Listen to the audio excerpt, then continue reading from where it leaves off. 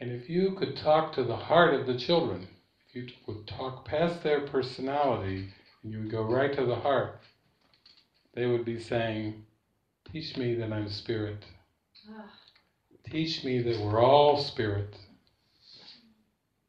Don't be concerned about the body. Don't be concerned about the education. Don't be concerned about the future or what this body will do in the future. If you could hear their hearts, what their hearts are saying is, it's teach me that I am a spirit. So the best thing that you could do for the children is to accept your function as a miracle worker and teach only love. So thoroughly, so profoundly, that they are a smiling witness. Thank you. Thank you for being true to your heart. Thank you for not buying into these crazy beliefs, but thank you for going for the highest of highs, the remembrance of our true self. That's what every heart is crying out for. They're not crying out to be shaped and molded into something.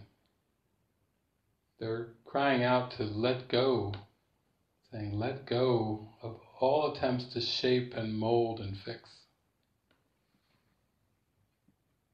That's it. That's what they're crying out for. And Jesus says, when you accept the gift of healing, he says in his workbook, legions upon legions will arise with you.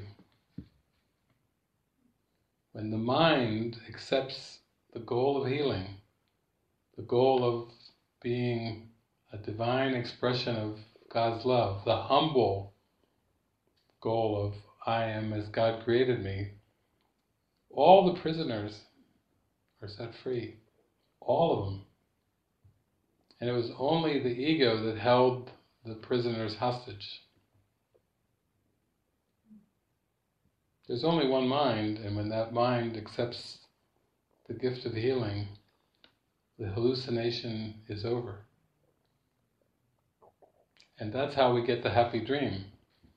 The happy dream is not the 100th monkey.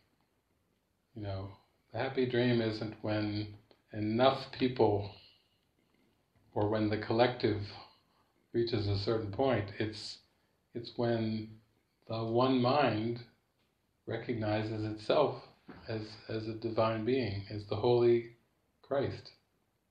And all the prisoners are set free.